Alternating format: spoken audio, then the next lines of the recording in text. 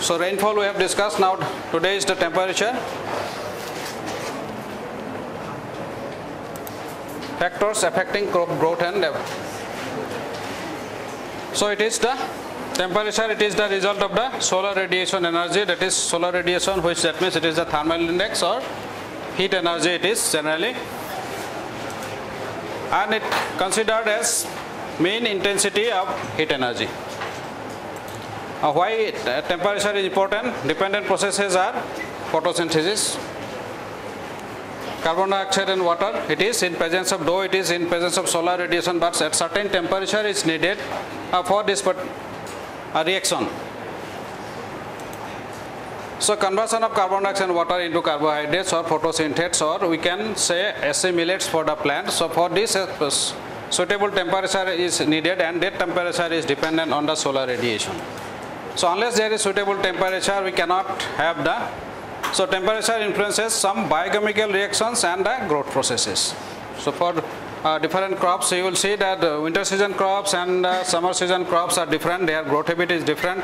Under different conditions, their growth is taking place. So a winter season crop or a summer season crop, if you place or transplant in winter season, their growth will be stunted. Of course, the winter season crop also, the growth is not so much as that of summer season crop. Initial growth stage is very slow, and some crops like rice can be grown throughout the year, but during this initial stage of growth or during the period, particularly Boro rice, which is grown in the month of November, December, so initial growth is very less. So in that situation, varieties which are generally tolerant to low temperature can be grown only. All the varieties cannot be grown. So for biochemical processes and growth processes, we need a certain temperature. So all physical and chemical processes inside the plant, it is then solubility of different substances, it is also temperature dependent. You know that if the solution, if you increase the temperature, the solubility will be increased. So stability of the enzymes, different enzymes are working in the plant system, so for them also a suitable temperature is needed. Unless a suitable temperature is maintained, the activity of those enzymes will be ceased or minimum.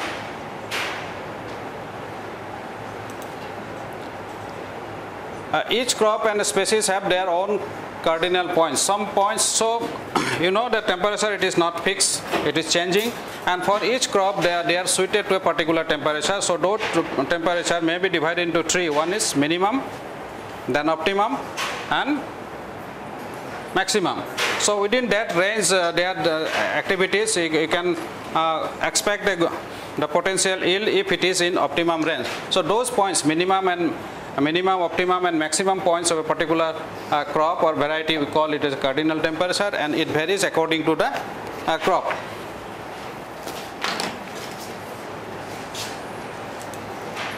So for broad range, if you can see, it varies from 0 to 60.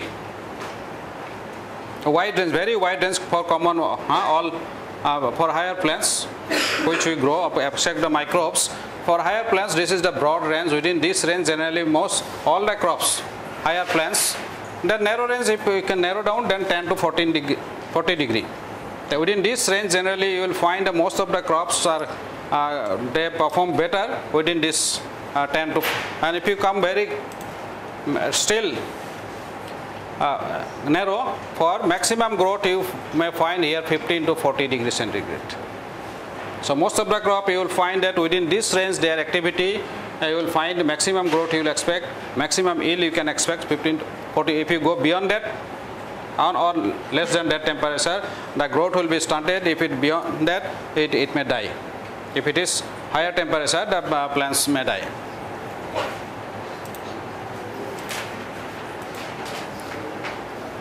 So this temperature on the earth, on the globe, it again varies two ways. One is horizontally, another is vertically.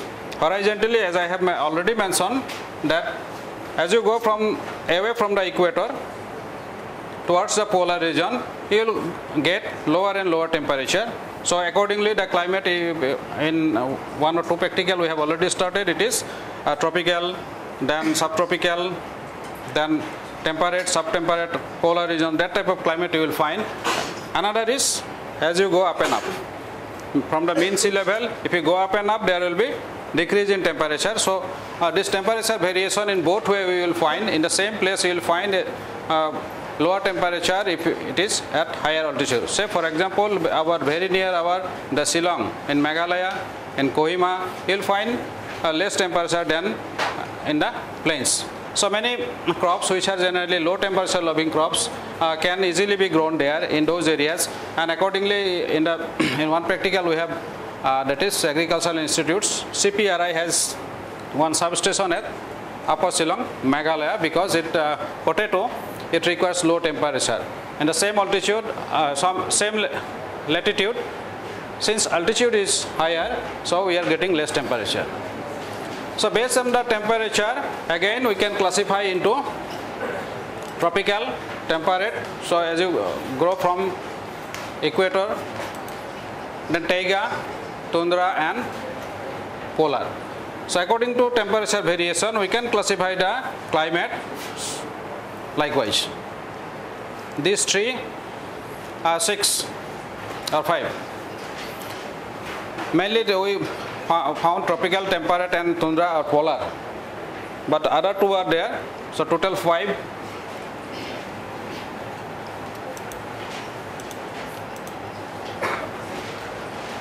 So some investigators, they have also classified depending upon different temperature condition, different crops, they classify into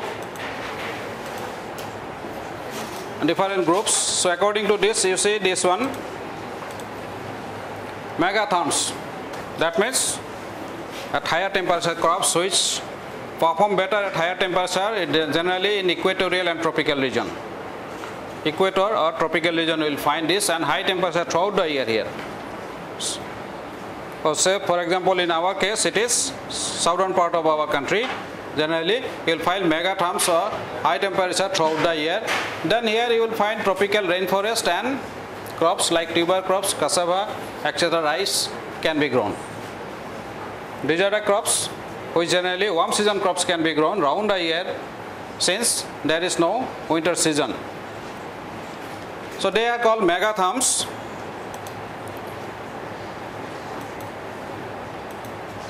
Then meso, tropical to subtropical region.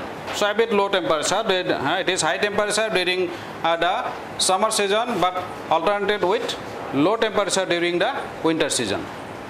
During winter, you will find a like us. In our case, during summer we are getting higher temperature, but low temperature during winter season.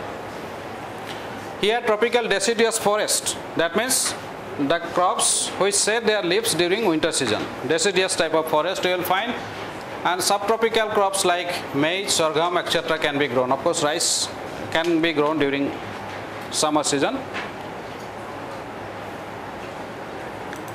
Then third one, so micro.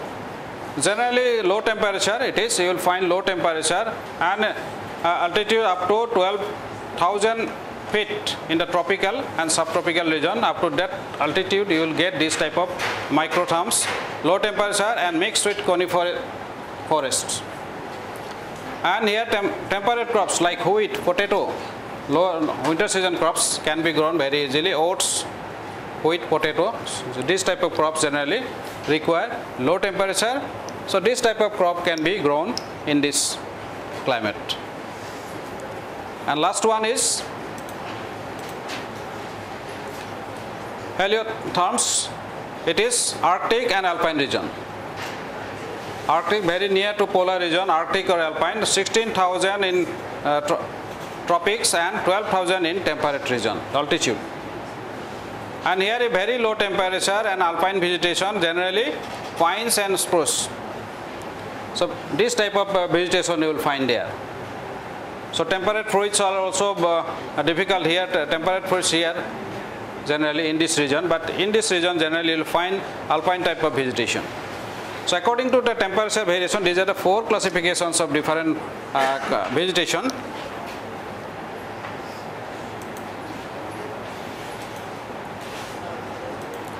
So So now come to cardinal points. This is important for our cardinal points because our selection of crops, it depends on these particular points, cardinal points. So every plant or crop has its minimum, optimum as I already mentioned, and maximum temperature range within which its performance is found to be better. So for better growth and development, generally these points are to be taken into consideration while selecting a variety, while selecting it, that is sowing or planting time. Sowing and planting time, particularly, we should be very much cautious in selecting the sowing and planting time so that the particular phenological stage does not fall beyond this their cardinal zone. Say for example, a crop which is requires 15 degree to 14 degree, so its particularly flowering period should not be beyond that. So some points are there for different activity. I will discuss later. So here 3 temperatures. So this definition can again be considered 3 temperatures of vital activity. This minimum, optimum and maximum temperature, they are called 3 temperature vital activity, have been recognized as minimum, optimum, maximum points for growth of plant, and they are known as cardinal temperature.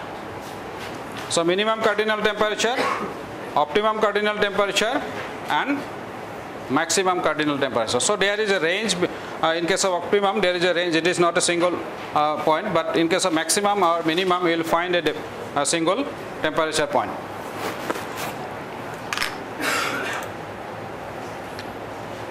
So minimum, that means below which the growth will not take place.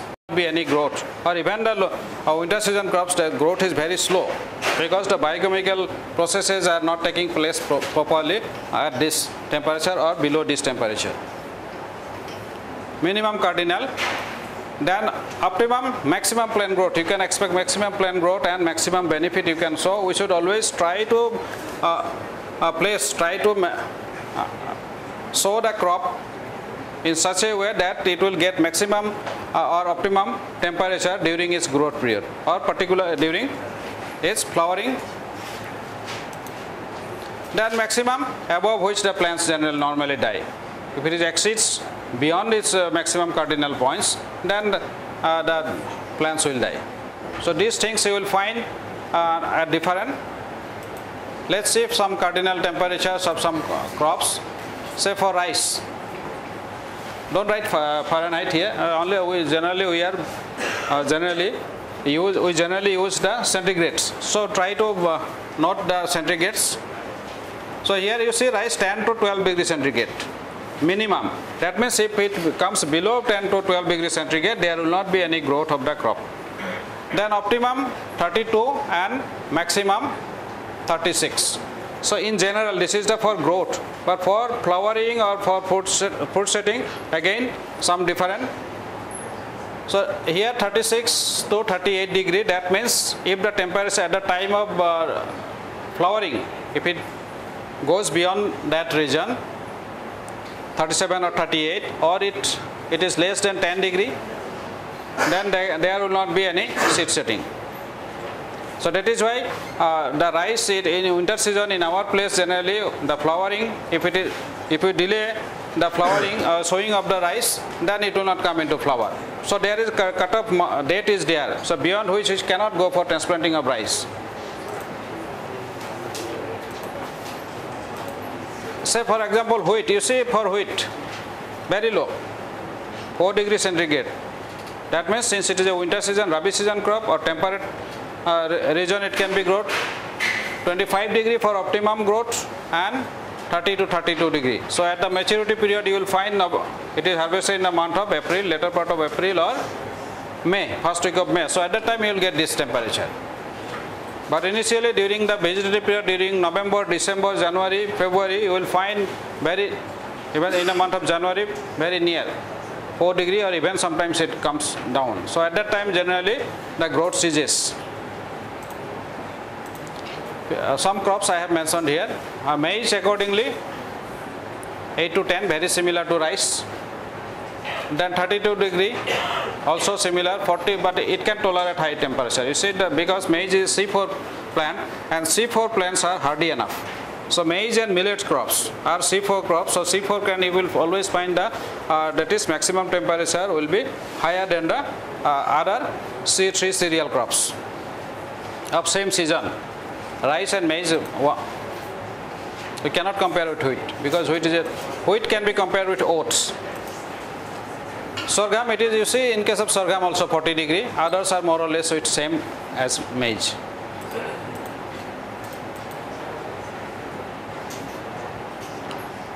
So also this. So barley also, barley and oats with wheat. You see, barley and oats with wheat. And tobacco, it is summer kharif crop. You see this one, and this is 35.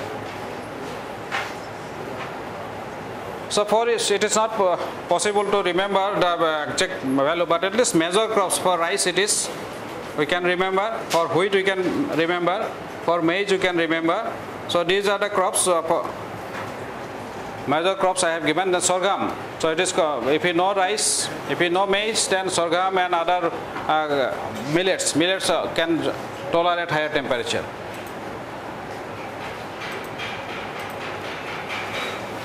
So high temperature, apart from yield reduction, there are many injuries. If it is higher beyond the cardinal points, if it is low or if it is high, there are some injury. Yield loss will be there, of course there will be yield reduction, but in addition to yield reduction, there will be injury to the plants. Physical injury you will find, which I will show some injury.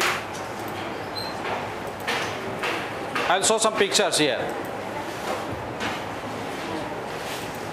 Here, mango due to cold wave.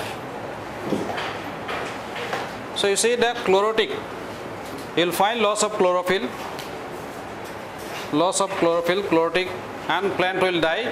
Or you see here the mango, but some other crops are there, temperate crops, they escape from the damage. Very near to this mango cannot tolerate. So mango by cold wave, you see this is the condition. Here you see that tomato plants damaged by the cold wave.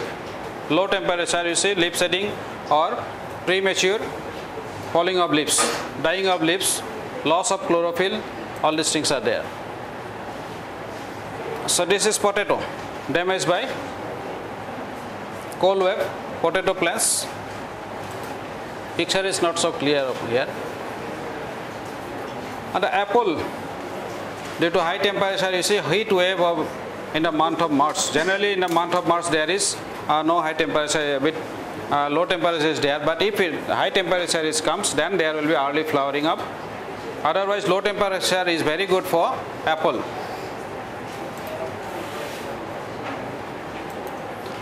Then atmospheric humidity, this is the amount of water vapor present on the atmosphere. Water evaporates and the amount of, also there is at certain temperature there is saturation point. So there are two conditions. If it is a particular temperature, maximum amount of humidity or water vapor is called saturated, and actually what is present, that is unsaturated. If it is less than that maximum value, we call it unsaturated. And the relative humidity, that is which we generally express, we get relative humidity, it is a percentage. What is the gap? We can find it out. Say relative humidity is generally it is expressed in say 65%, 70%. So during Kharif season, we generally have 65. We generally more than 80%. In our case, we generally have more than 80% or 85% or 90%. So towards the that is saturation. It is towards saturation. So generally during this period there is evaporation is less. So relative humidity, it determines the evaporation loss of water from the soil. So more the humidity, there will be less evaporation. That means the water requirement for the crops will be less. If you grow a crop under irrigated condition, the gap between two irrigation will be more if the relative humidity is high. Say for example during Kharif season, during winter season on the other hand it is very near to that is 50% or more than 50%. Is in our case generally it is around 60 or 65%. So during this time that means if you place water, if you apply water, it will very quickly it will be evaporated, and very frequently there is a need to irrigate. So saturated particular temperature or pressure. So it is dependent on temperature and pressure. So if you raise the temperature, increase the temperature, there will be, it becomes unsaturated. Once if moisture or atmosphere, if it is saturated, if you increase the temperature, it will be unsaturated condition, because it will have more capacity, it will have the more capacity to accept, to hold the water under higher temperature. So at any increase in temperature, water remaining constant will be, the air will be unsaturated.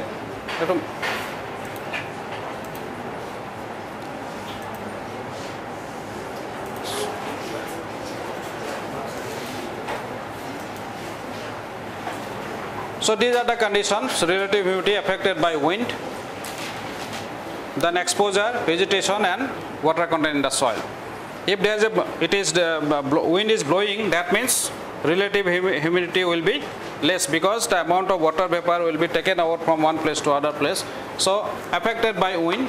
Exposure, large area, if it is exposed area, then the air will be more unsaturated. That means the relative humidity will be less. If it is surrounded by vegetation, near forest area, you will find more humid type of climate. Vegetation, then water content of the soil. In case of dry soil, the air will be dry. In case of moist soil, if you apply irrigation or there is rain, the moist soil, you will find saturated or high relative humidity in the atmosphere. So these are the four things generally relative humidity is being affected.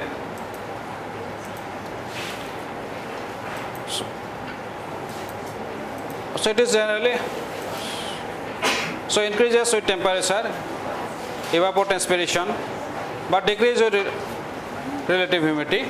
Higher relative humidity decreases with high relative humidity, evapotranspiration. Then affected quality of irrigation. As I have already mentioned, if the humidity is high, that means less it will be required. Temperature is high, that means less, that is humidity will be less, that means more irrigation will be required. So it is generally related with the relative humidity in the atmosphere. Then moisture, another thing besides this, it is generally favors the growth of fungi and bacteria.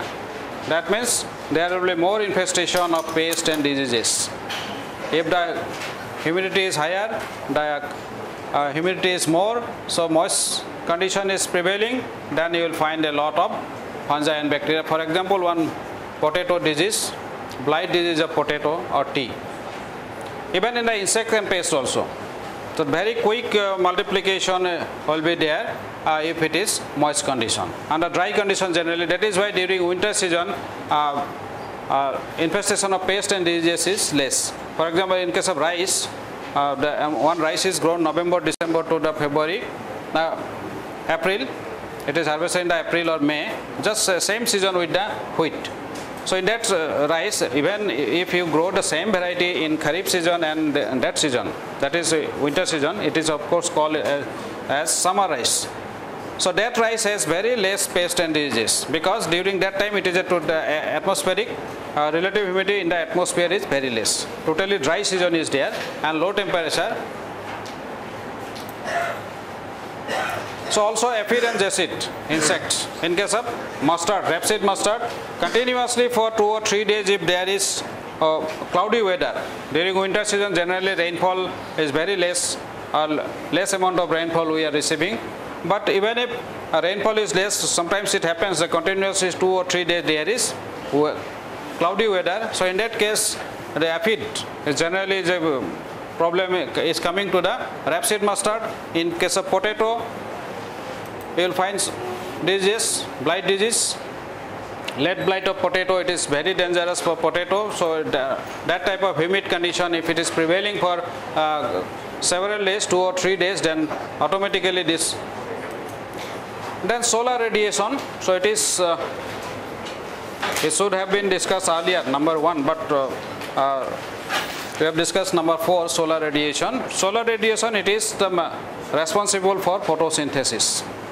Not only maintaining the temperature on the atmosphere, but also the photosynthesis. It is main source of energy for the life on the earth. So two essential needs. One is photosynthesis, light, it is photosynthesis, and other activities like germination, leaf expansion, stem and shoot growth, flowering, fruiting, and even dormancy. So they are all dependent on light. Flowering, have you observed the flowering of plants? Some crops are there, they are not flowering any time of the year, a particular season only they come into flower. Mon Kurisa? Have you observed? Season dependent, so that depends upon the light period, that is flowering, fruiting, and even the dormancy also. Dormancy, that means the seeds will not germinate, they remain dormant for a certain period, and the light is responsible for that. So these are one way, these are the things generally solar radiation controls. Of course the photosynthesis is main, but besides this, these are the, and second one is the thermal condition, that means it maintains, which we have already discussed, the thermal condition, which we, so for different physiological and biochemical activities of the plant, for growth, the thermal condition. Thermal condition we have already discussed, but here these are the condition.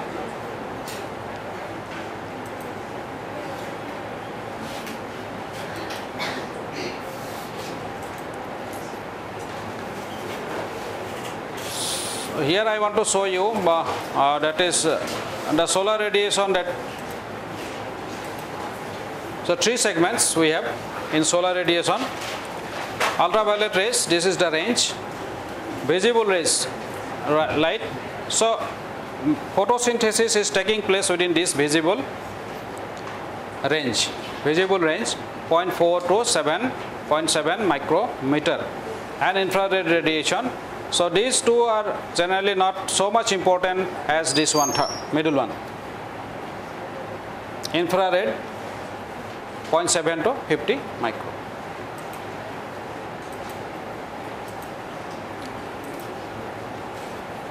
So are chemically very active.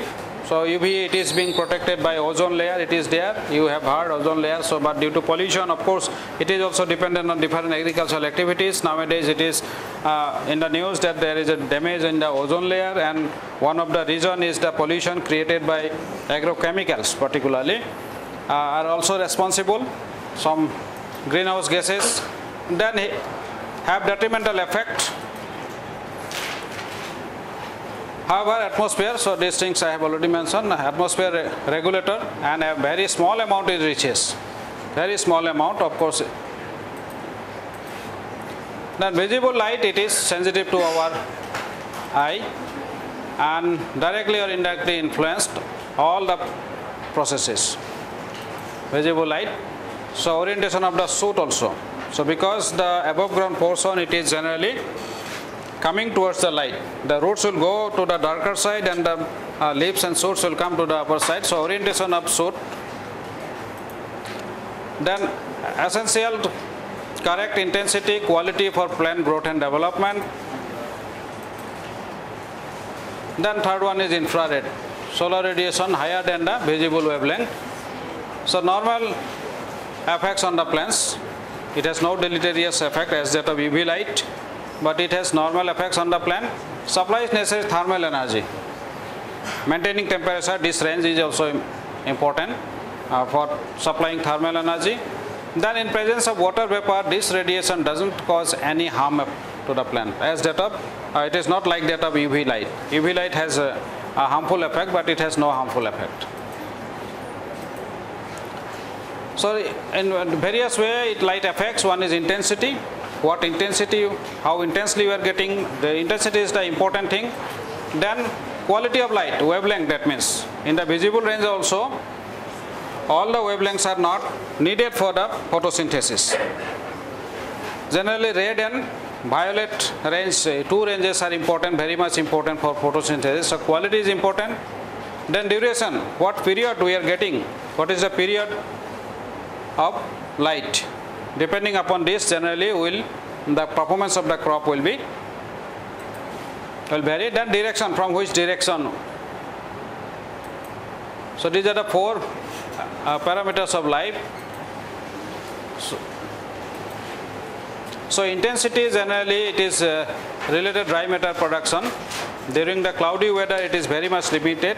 So that is why the yield of the Kharif crops, Kharif rice, particularly in our situation, the Kharif rice is less than the Boro rice, the winter season, which is grown during, because during Kharif rice most of the our sky is covered by clouds. So we are getting the diffuse light. We are not getting the bright sunshine hours. If you observe the that is meteorological data, there is one parameter is there, bright sunshine hours. So the bright sunshine hour is higher in case of winter season, though the day length, total day length in winter season is less than the Kharif season. But due to this overcloud sky, summer Kharif season, the bright sunshine hour is less. So the photosynthetic activity during this season is less. As a result, the yield of Kharif rice is less than the yield of Boro rice. Or so depending upon the nature of it is again heliophytes, that means sun loving crops are there, and particularly the creepers. The creepers you will find they will always try to reach the top of the vegetation. So creepers are heliophytes and ceophytes, shade loving. Say crops like, best example is tea. Tea is grown under partial shade condition. Turmeric, ginger, pineapple. So these type of crops, they are generally second group ceophytes, that means shade loving. Their performance is better in under partial light condition. But this heliophyte groups, they love light, so their performance is better under direct bright sunshine. So however, crop like sunflower, buckwheat, tobacco during summer season produce greater if it is slightly shaded. So some crops are there during summer season, they are slightly shaded, so their performance is better. Then quality, that means what is the wavelength. So wavelength, generally two wavelengths are there. So here one is violet, this range, visible ray, within the visible range this violet range, and yellow blue. So these range, you see the thermal energy level 10% here only. Ultraviolet, though it is harmful and it is checked, it is not coming to that, very little amount is coming and the energy level is less. But here you see the energy level is 40%, and infrared, it supplies the thermal energy, though it do not have any harmful effect, 18% thermal rays, and here 32%, far red and infrared. So almost 50% is coming from here. So they are generally responsible in maintaining the thermal condition or warmness on the earth. So here out of this violet and blue, yellow, up to this range, they are very much essential for photosynthesis.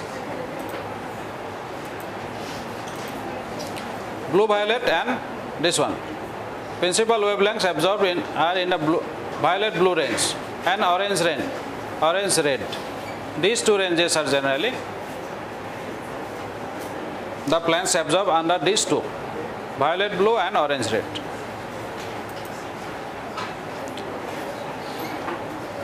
So red light, it seems to be more favorable, and followed by violet blue and red light. So quality is very much important, quality of light. Duration now comes, total duration of the light. It is important. Depending upon the duration, we generally group into different long day, short day plan. So day length is greater influence than the intensity.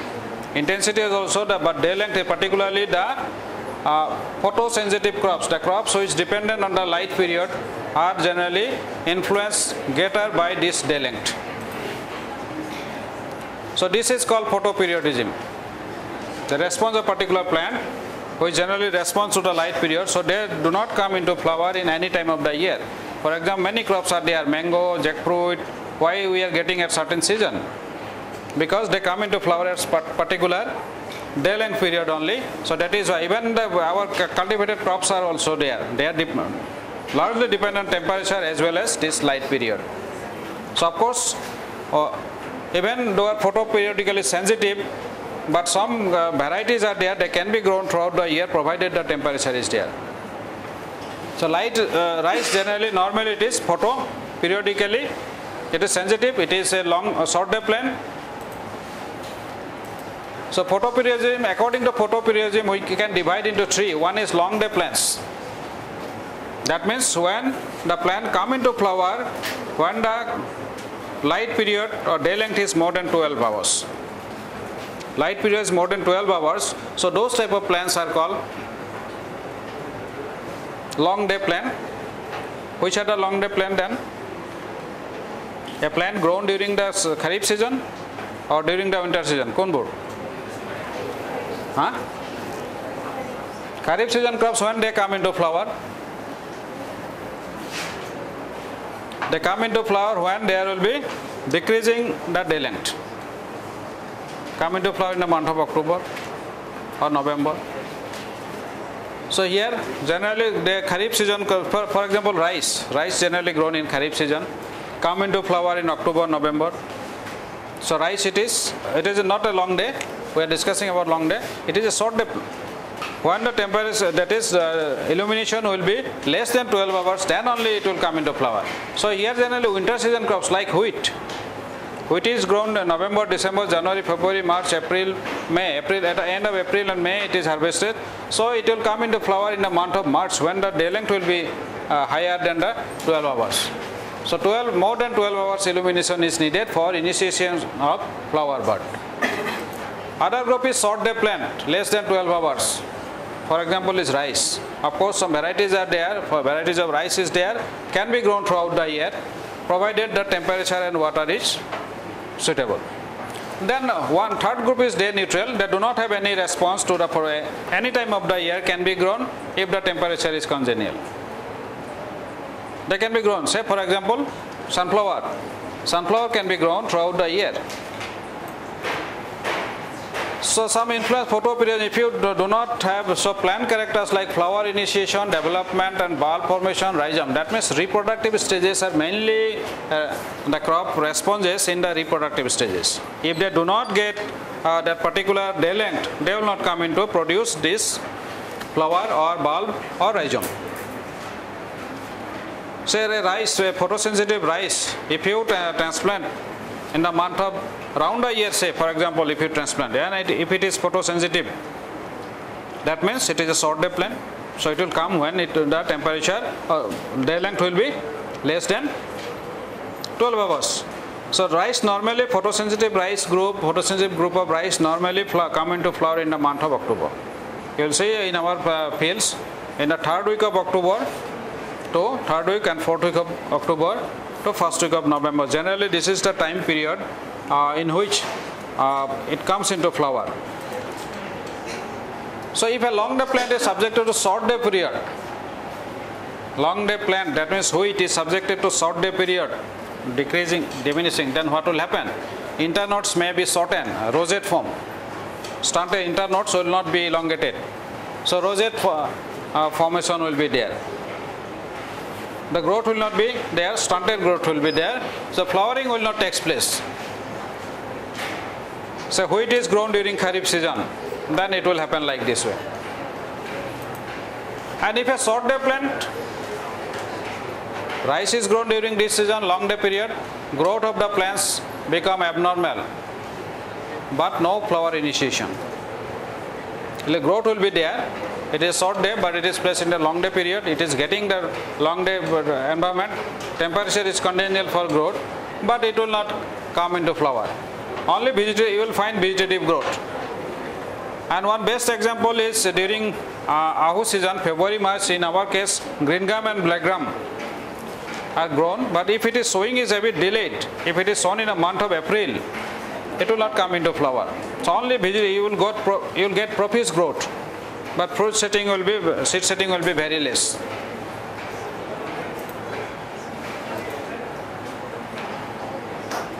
So some flowering we say short day plants. For example, here I have mentioned some of the plants: soybean, maize, millets, strawberries, chrysanthemum, cosmos, aster. Short day plant. So here you may add rice. Rice I have already mentioned, so that is why I have not mentioned here. So these are the some of the short day plants. Then long day plants, besides wheat, sugar beet, barley, lettuce, spinach, radish, potato, cruciferous. Cruciferous means Brassica family. Under Brassica family, all are long day plant. They will come into flower in the month of February or March, when the day length will be increasing.